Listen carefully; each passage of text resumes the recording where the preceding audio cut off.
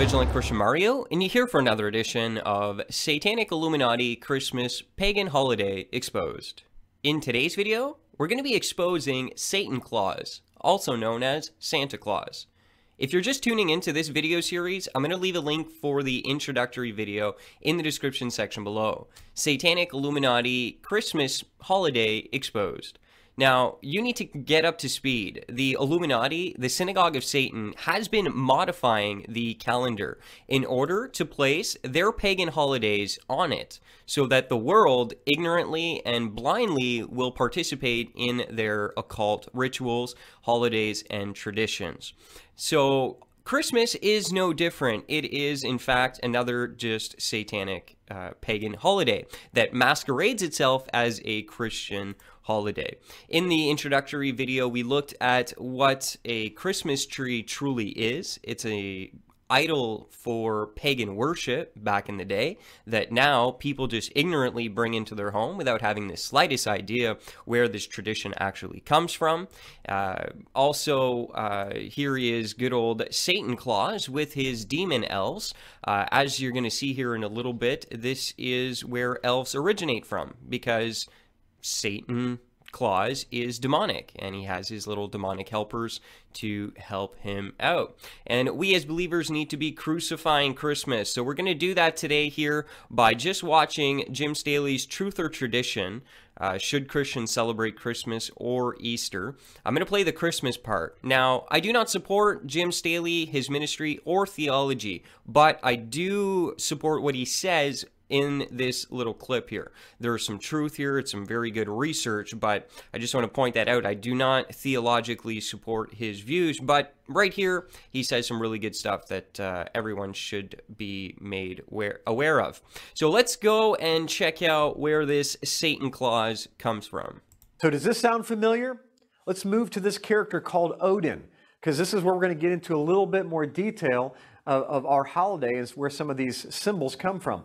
Along with the celebration of the sun gods, the Scandinavians also worshiped this god called Odin. He was the god of intoxicating drink, ecstasy, as well as the god of death. And because of the Feast of Saturnalia dealing with all those things, he naturally became the most popular god of the Feast of Saturnalia, which was a sun god, which we can trace all the way back to Baal himself. Guess who this character became? Look at him very carefully. What does he look like? The colors are wrong, but this guy became Santa Claus. That's right. Odin, or Woden, was the god of wisdom, magic, and occult knowledge, runes, poetry, and war. His name meant the inspired one. And you're going to begin to see, as we move through these slides, you're going to see that, that Santa Claus, or Odin, is awfully familiar to Jesus, or Yeshua, which means salvation. We're going to see a god Odin who saves, and we're going to see another one called Yeshua who saves. Now, I want you to pay attention to some of the characteristics as we go through Odin, because it's shocking to see the similarities and how Satan is trying to masquerade as an angel of light, as we know from the scriptures. He was a tall, old man that had a long white beard and carried a spear or a crozier. Remember when we went through the crozier, the serpent crozier? Whoever holds a serpent crozier is connected to the power behind that serpent crozier, which is the serpent himself. Let's continue. He traveled around the world on a white horse that had 8 legs, okay, which was in ancient tradition the number of transportation. This is where the 8 reindeer came from. Now you might say, Jim, there's 9. Originally, there was 8. Rudolph was added in modern times. There was 8 reindeer, and it comes from that white horse that Odin traveled around on that had the 8 legs. You can look up all of this stuff as very common knowledge on the internet, in encyclopedias. You can see Odin and all the reference material that goes with it. And virtually every version of Claus, he carried along behind him a dark helper. These became the elves, okay? So virtually every single version of Claus, there was a dark helper. If you look carefully in that picture, you can see that kind of little demon guy with the long red tongue that comes out of him. These were called Krampuses.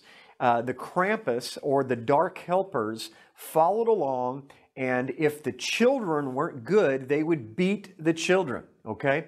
And so you had the good guy, St. Nicholas, who eventually would become St. Nicholas, the Odin, who would come and he would give you gifts if you were good, and if you weren't, then the blackjacks or the dark helpers, they would be the ones that would institute the discipline to the children, and we're going to see that. So these Krampuses, which ended up being Santa's elves, according to legend, the Krampus accompanies St. Nicholas during the Christmas season, warning and punishing the bad children. In contrast to St. Nicholas, who gives gifts to good children. That comes from Wikipedia. Here's another picture of Krampus and Santa's elves. You can see the picture on your right is that you have, it's almost like a witch's broom, where the children, the naughty children, are being carried away by a Krampus, which is a combination of a human and a goat, okay? And you see this all throughout history, is a human that's mixed with a goat. And I have a teaching on the Nephilim, or the sons of God, where I kind of go through this, but in a nutshell, on the holiday called Yom Kippur in the Bible, where once a year the high priest went into the Holy of Holies to make a sacrifice, there were two goats that were offered. One was called the La Adonai goat, and that goat was offered to Yahweh, as to Adonai. And the other goat was called the La Azazel goat. And that goat was taken off into the wilderness, and it was pushed over a cliff. And the La Azazel goat was where they took the hands of the high priest, and they would incorporate all the sins of Israel onto the head of this goat and then send it off into wilderness to Azazel. Now, Azazel was a man-goat god, okay, in ancient mythology. And so it was said that it was Azazel who caused man to sin, and so all of the sins of mankind for that year, the Israelites, would be placed on the head of the Azazel goat. And this is what we see transferred all the way down into another form of Santa's helper is actually Azazel, if you will, or the Krampus is what they call it today.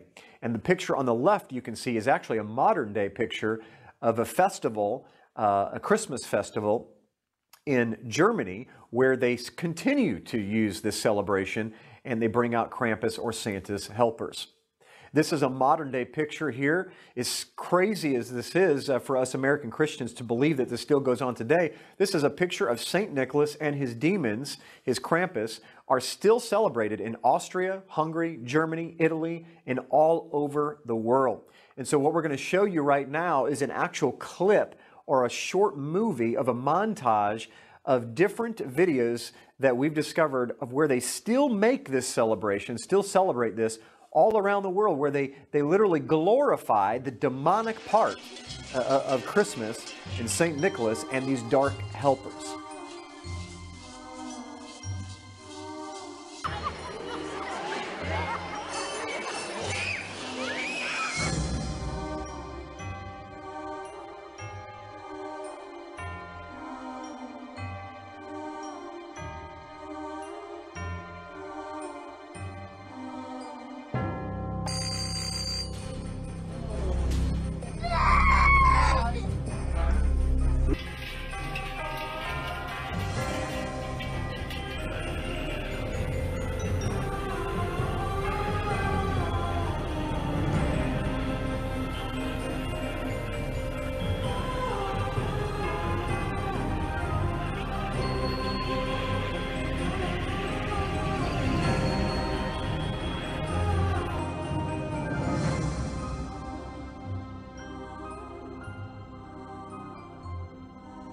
I know, I apologize, it just keeps getting worse, doesn't it? And if that wasn't enough, there are some scholars that believe that the actual song Jingle Bells came from the Krampus bells that were in existence for a long time before that song was ever written, that every time you saw St. Nicholas, he was accompanied by the bells of Christmas, if you will, from his elves. They used to have bells that would hang from their necks, and as you heard in the video, they would you would hear the bells as they announced themselves into the next town that they were going into. And some believe that that's actually where the term the Christmas bells or the bells of Christmas or jingle bells came from. Now we're going to move into discovering exactly where Santa Claus came from. So Odin, how did Odin become Santa Claus? Well, here's the rendition or the evolution of Odin becoming Santa Claus. By the 1500s in Holland, there he became Sinterklaas. Okay, so St. Nicholas turned into Sinterklaas, a kind and wise old man with a white beard, white dress, red cloak, a crozier, and he rode on the skies and the roofs of the houses on his white horse, accompanied by his blackjacks, which were the Krampus that we just saw, leaving gifts for people under his sacred tree, the fir tree. He would visit you on his birthday, December 25th, of course, and give you gifts if you've been good, or if you've been bad, his blackjacks would beat you. And it's amazing to me that these stories find themselves in modern Christmas traditions even today. 2,000 and 3,000-year-old pagan traditions find themselves, and now we smile about these traditions. The most famous phrase that Santa Claus ever says is what? Ho, ho, ho. But do we ever stop for just a moment to think, where did that come from? Well, if you go back in history, you begin to find where that phrase actually originated from, and here's where it originated from. In the history of Hobgoblin, the author Alan W. Wright reveals Robin itself was a medieval nickname for the devil, and Robin's trademark laugh is ho, ho, ho. Back in the 1600s, Robin Goodfellow played the devil in many, many plays, which plays obviously back then were incredibly important. They didn't have theaters or movies today. So the theater and plays were an integral part of society back then. And so before the devil would ever come on stage, he would announce himself by saying, ho, ho, ho. And that's, ladies and gentlemen, where the ho, ho, ho comes from with Santa Claus. By the year 1700, a Dutchman immigrated to North America, brought his Sinterklaas with him. The English dialect was then changed to Santa Claus. In 1930, a designer for the Coca-Cola Company was trying to get people in the wintertime to buy their drink.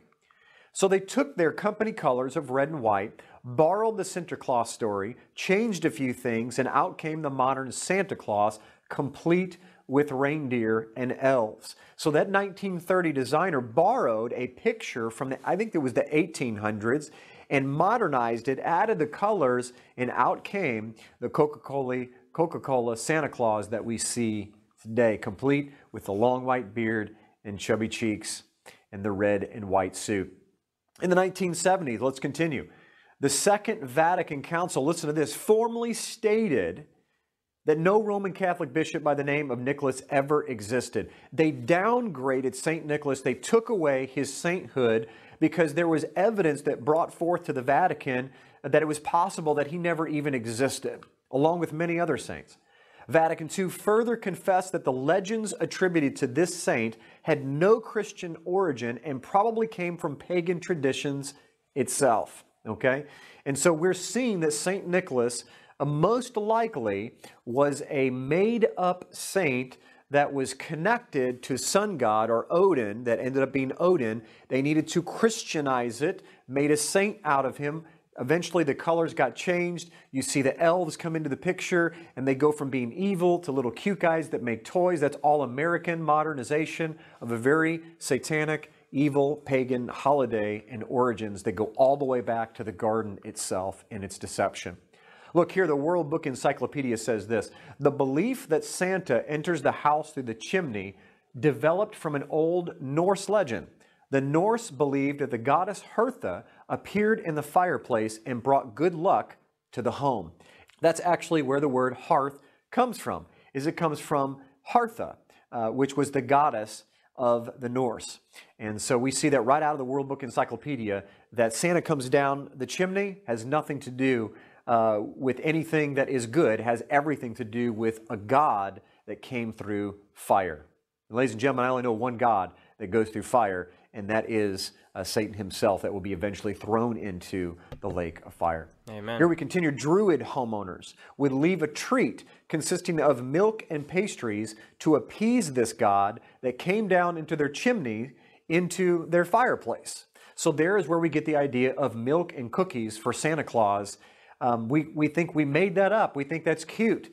But this goes back a long time, ladies and gentlemen, back to the Druids when they would put milk and cookies for their god that came through the fireplace on December 25th, on his birthday. So let's ask the question, who is who? Who's who in this world? Is it Santa Claus or is it Jesus, Yeshua the Messiah, that we are serving? Which is the God, if you will, that we are putting forth to our children during this time of year? Let's discover some characteristics that are eerily familiar to our Savior and see if we should be connecting them. First of all, Santa Claus is said to have no beginning or end. Jesus has no beginning or end. Santa Claus has his own eternal spirit called the Spirit of Christmas. Jesus has his own eternal spirit called the Spirit of the living God. Santa Claus is all-knowing. Jesus is all-knowing. He writes their names in a book, checks it twice. So does Yeshua. He writes our names in the book of life. Santa Claus, his hair is white as snow. Revelation tells us that Jesus' hair is white as snow. Santa Claus travels during the night. Now you see a little bit of a difference. Jesus travels during the daytime. Everything that Jesus does is in the light. Everything that Santa does is in the dark. Do you see the difference? It's just subtle difference. How Satan takes a truth and he just twists it just a little bit. Let's continue. Santa wants to give you everything your flesh desires. Jesus wants to give you everything that you need. Santa enters your house through fire. Certainly, our Lord does not enter our house through fire. And he has a mystical tree, and he loves children.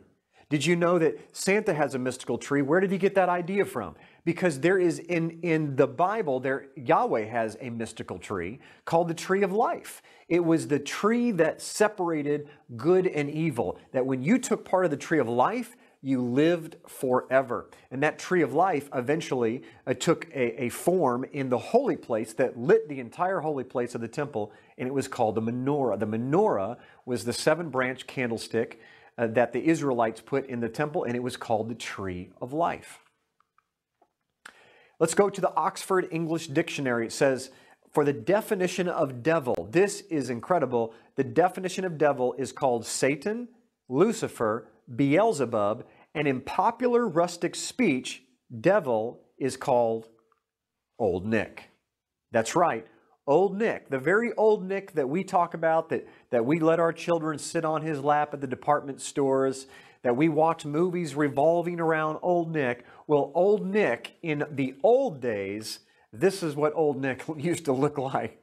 This is the Old Nick that Hasatan, Satan, is used to. That's what the devil is called, is Old Nick. Again, it's not what it means to me.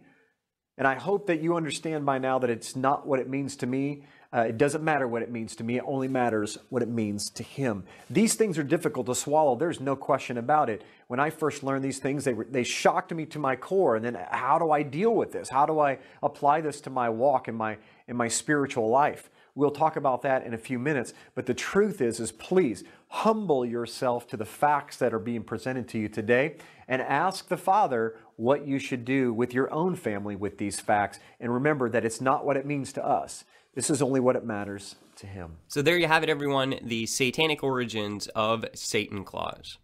Now, the reason I'm making these videos here is to have believers in Christ begin to crucify Christmas, to identify the ways that we are not being set apart in our lives, where we are following ancient pagan traditions that were a disgrace and an abomination before the Lord, and getting rid of those things from our lives. So join me this year in crucifying Christmas and everything that goes along with it, and check out my introductory video and stay tuned for more to come. Thanks so much for taking the time. This is the Vigilant Christian saying God bless each and every one of you, and as always, stay vigilant.